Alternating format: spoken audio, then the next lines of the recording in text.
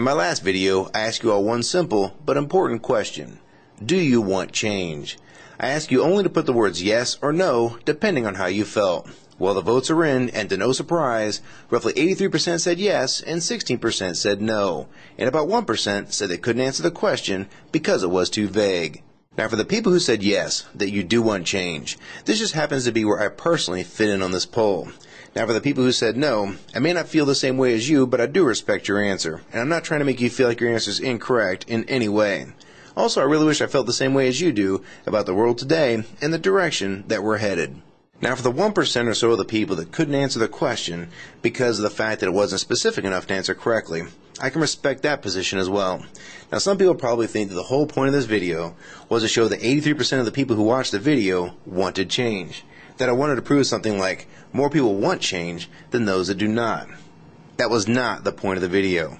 I think at this stage in the game, with the recession/depression, the ongoing war in Iraq that we're not getting out of anytime soon, the deployment of another 17,000 soldiers to Afghanistan, gearing up for another potential conflict there, and the wonderful stimulus package that virtually destroyed the stock market the minute it was passed by the president, and on and on. And there's just too many things to list in this short video. But most people can agree that things are pretty bad right now, and it could get a lot worse.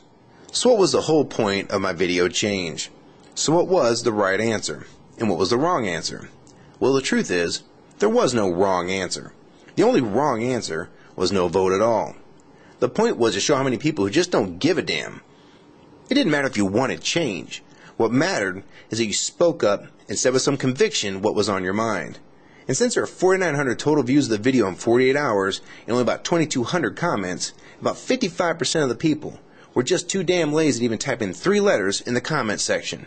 Yes or no. This video is a show that even though roughly 83% of the people, when asked if they wanted change, did want it, that they couldn't be bothered to do the very minimum to speak up and state their opinion. Yes, no, or even I can't answer because there wasn't enough information. Everyone is given the opportunity to speak out every day. They complain all the time, yet they never lift a finger to do something about it. So for all you watching this video who didn't participate, you have 2 choices.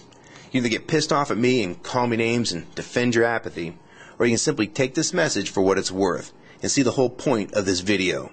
I'm not trying to make fools out of anyone that watches my videos. I get no joy in something like that. What we do need is your help to speak up for our rights and our freedoms. We need you, and I mean we need all of you. If you're subscribed to this channel, you know this is not an entertaining channel. I find no humor in what's happening right now. War, famine, sickness, depression, torture, execution, brutality, corruption, I can go on and on. But I can't joke about these types of things. This channel has one purpose and one purpose only. To speak about things of importance. Things that will most likely affect you or someone you care about.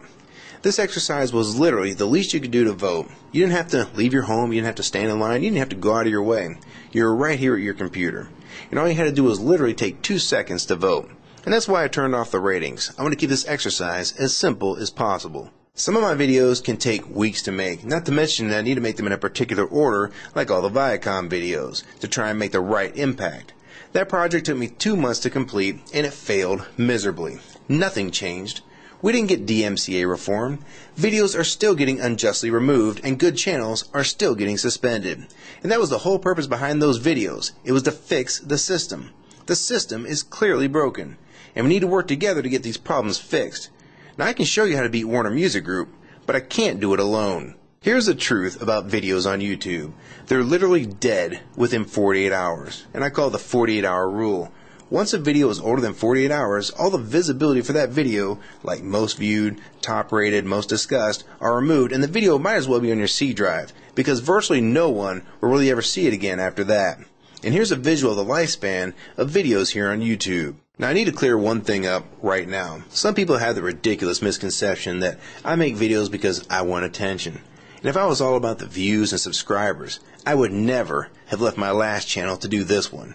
That channel at the time was the most subscribed in its genre and was gaining between 50 and 100 subscribers a day minimum, and would easily have been around 40 to 60,000 subscribers right now had I continued making videos for it.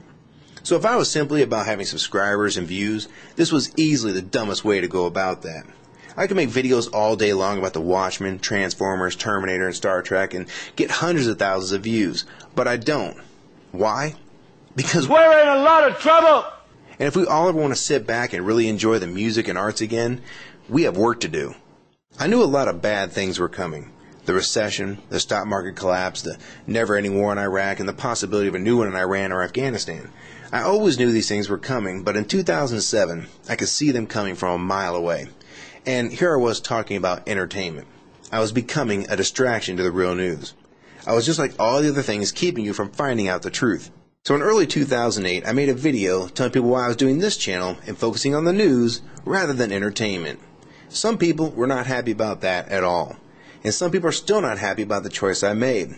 And it really comes down to this one little quote right here by Edmund Burke. All that's necessary for evil to triumph is for good men to do nothing. And I believe this to be 100% true. And that was the whole point of these two videos. There's an age-old question. Are people good or evil? I've actually thought about this quite a bit recently, and after thinking about it, I've come up with my own personal conclusion. I believe that over 90% of people are really pretty good people. Sure, they have their flaws, but I believe there are many more good people out there than bad. Now, the only problem is that 10% owns and runs damn near everything. We play by their rules, we do what we're told, we go to school, we learn a job as opposed to think and truly develop as people. The ideal person for the elite is someone just smart enough to do a job successfully, but never realize that they never accomplished anything of importance until they're too old and beaten down to do anything about it. We all start here, and we all end here. There's a limited amount of time we have here, and if you want change, you have to make it happen, and not expect someone else to make it happen for you. This channel, and others like it, need support. To open people's eyes to the fact that we're being lied to, year after year, party after party, and leader after leader. The internet is the last place to go to get through the propaganda and get to the real heart of the story. Look, I don't have all the answers, but I do think I need to help in any way I can. So my final question, after you've seen this video, is do you still want change? Knowing that it may take some effort on your part, and if you do, what are you going to actually do to help make real change happen?